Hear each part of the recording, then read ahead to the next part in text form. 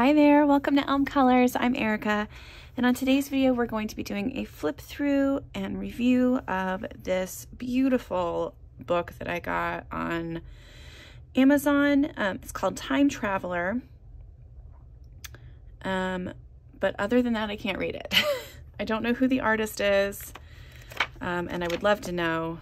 So hopefully if someone out there knows and you can tell me, let me know in the comments. That'd be greatly appreciated.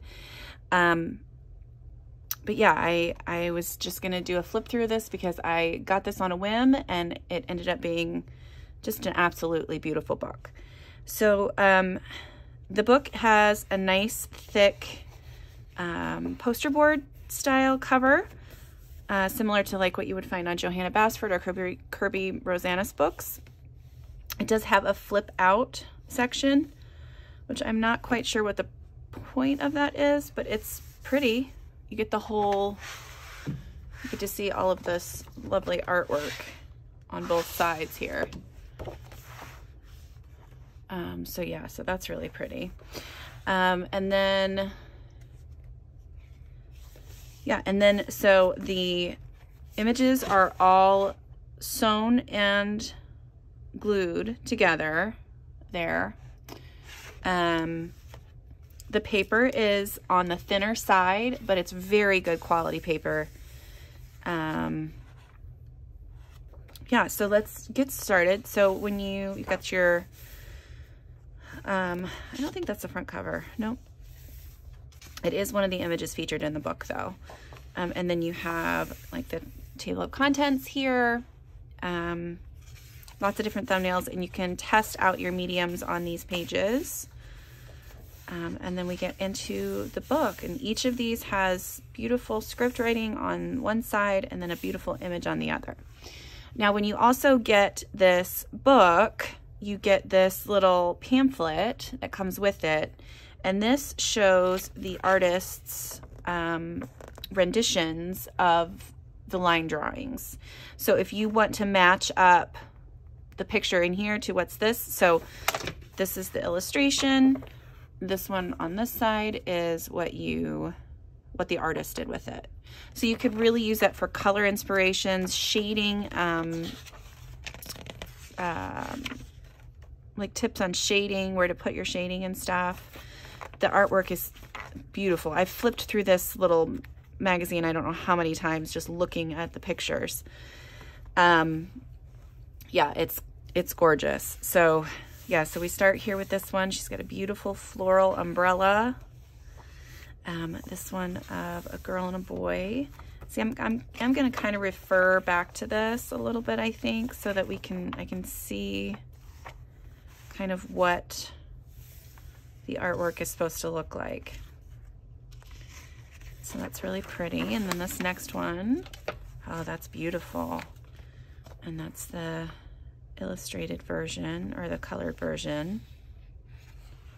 And these pages lay nice and flat. You don't have to fight to keep the book open. That's really handy. Gorgeous. She's standing in a seashell here. That's really pretty. And then it's got this ornate frame around the edges, and you could just use some nice grays, some French grays maybe to get that, to kind of recreate that look. So lovely. Here's one where she's on a bridge. I hope that that's not too glary for you guys. This one with beautiful blossoms, and the way they colored this image, oh my goodness, it's so pretty. The white dress, the white flowers, the white background. It would be a little bit harder to get the white background, but you could still, because this is a cream colored paper, you probably could get that nice white background, either with a pencil or, I mean, you could always paint it out too, but another way that you could do it is maybe with some chalk pastel. I don't know if that would work, but that would be a good thing to try, I think. Ooh, that one's pretty. This is like an Arabian Nights kind of thing. And in this one, she's sitting on a book. gorgeous. So pretty. Here's the next one, and there's a fan at the bottom here. Look at all the colors they've used. Ugh.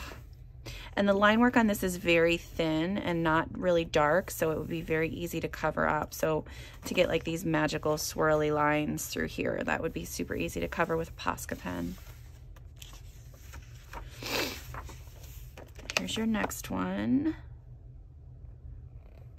This is kind of reminiscent a little bit of Alice with the clock and the book. What does that say? Oh, it says Nikki and time travel. So maybe this is to do, I don't know if this is from an anime or from, if this is just all an artist's vision, but yeah, again, the colors are gorgeous. This one's lovely, and they've used lots of red and white for that one. It's kind of hard to turn two pages at once. So here's the next one. And this one is another one where they've taken a darker approach to that. Oh, so pretty. This one was one of my favorites. I really enjoyed this one. There's several in here that are like that, you know, some that are sweet and then some that are really intense, and there's fighting or different things like that in it. This one is really cute up here, and then you see that she's sitting on top of like a pile of bones, and it gets really creepy really fast. And there's the artist's rendition of that. I love the dark, like the black trees in the background and the dark atmosphere, and then you just got this really pretty little girl here, but she's very creepy. Bones on her shoes and coming up her legs, and then there's bones along the wings and then on the spines of the dress. Oh, and there's like a tail coming out right here. Ah, so cool. I love it. And then this one's kind of another one that's a little bit creepy. It's got a little doll, and their dress is all torn up. And then there's the... And then these... So on here, there's no faces, but these little fire shapes are like... They kind of look like little spirits. I don't know if you can see right there. Yeah, that's really cool. This one's neat. There's the colored image. I love the scroll. And it does have the writing on it so that you could just black that out. Beautiful image. And then you see this. Look at that. So gorgeous. This one's really, really cool. And I love the glowing effect that's in here on her, and it's so neat. I love it. This is another gentleman here, and beautiful.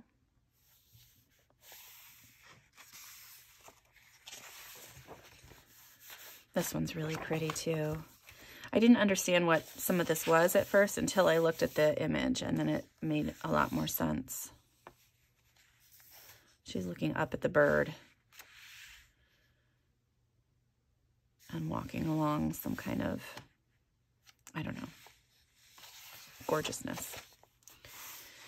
Here's one that's pretty sweet.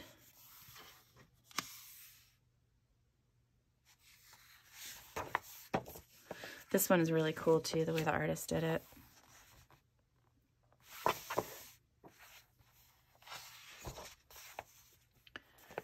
Here's the queen.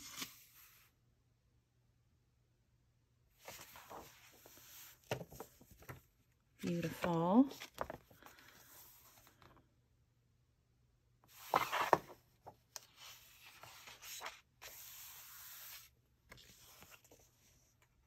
Those aren't in the artwork, the original artwork, but I can see those. Like if you went with like the red and gold, this would be really pretty red with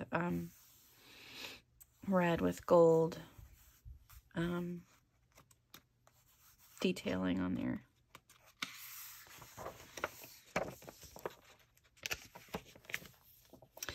The thing that I like the most about, well, not the most, but one of the things that I like about having this artwork is that you can see that even though this is reading as like a white, you can really, you just change the tone of the shadow a little bit and you can make it pink. So for example, between these two, so this one's more pink and this one's more blue, but they're both white dresses. So that's really cool. Here's that one. And it's like that several times. Oh, and here's another example of that. So this one is more gray. And then the next one, it's a cute little one. And this reads as more like beige and stuff, but it's still very light and white. So it was just interesting to me to see the different ways that you could recreate those colors. This is like a Ninetales character. I love the cherry blossoms aren't on here, but those would be super easy to draw on if you wanted to recreate that. Beautiful, beautiful. I really like this one with all the little bunnies and then this giant bunny. I have a manga coloring book that's similar to that, where there's one big giant animal, a nice character, and then lots of tiny little guys everywhere. This one, I think, is my favorite image in the book. I don't know why. It's just gorgeous. And when you see, look at that. I mean, come on. And if I can recreate even something similar to that, I will be just ecstatic. Yeah, it's breathtaking. And I would love to be able to recreate that if I can. I love these cranes in the background. And it has like the different strokes of, I don't know, whatever he's drawing, symbols. The only thing that it does not have are these symbols in the background here to put on the screen. But I could probably do my best estimate on those. So yeah, really love that one. Here's this one. It's really sweet.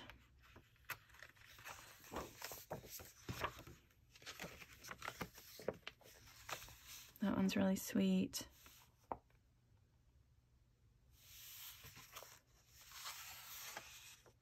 Oh, this one doesn't have the fish. They just added a fish in here. Oh.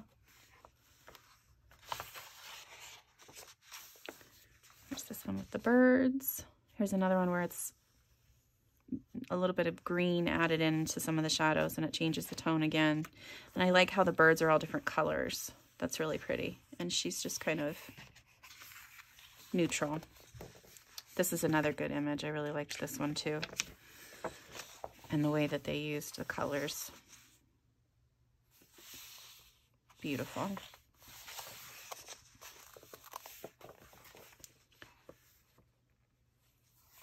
Yeah, I mean, the artwork itself is beautiful, but when you see these images colored in the way that they've done this. So in this one, you don't have the dragon ghost in the background. And I don't know if I would be ambitious enough to get all that done, but the rest of it's so pretty. Yeah, this one's really cool. It was kind of like she's kind of like a demon, I guess, maybe, because she's got a tail and wings. Yeah, really cool. This one has got all kinds of little foxes everywhere. They're all dressed up down here. This one was another one that I thought was really cool. It's like a crystal dragon in the background. I keep saying this. This one was cool. This one was cool. This one was cool as well.